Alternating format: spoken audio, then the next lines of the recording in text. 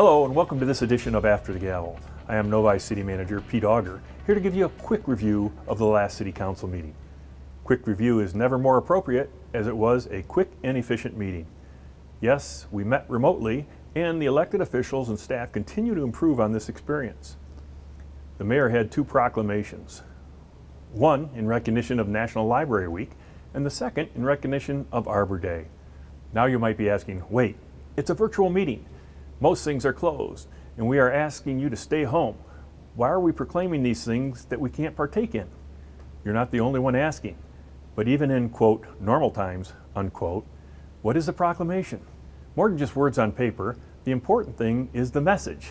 There is always time to share the good news, to recognize the value that libraries add to communities and our culture. Always learning, always inspiring. Likewise, recognizing the fact planting trees adds value to our communities.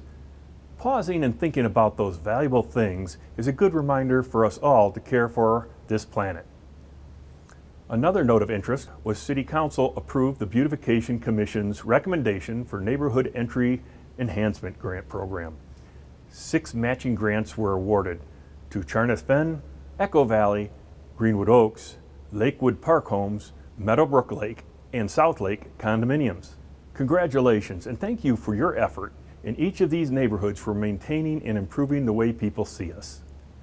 Now I'd like to divert away from the meeting for a moment to address a question that many of you have asked. What can we do to help the first responders, the nurses, the hospital workers, and those that are still working every day? On behalf of all our team, I appreciate all those who want to help. And right now, the biggest thing you can do to help our team is to stay home and encourage those you know to do the same. Seriously, by you not going out, and if you do, keep your social distances, you reduce the possibility that our first responders will have to respond and interact with people. Well, that's all for this edition of After the Gavel.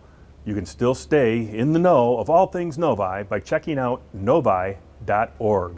And remember, stay home, stay safe, and save a life.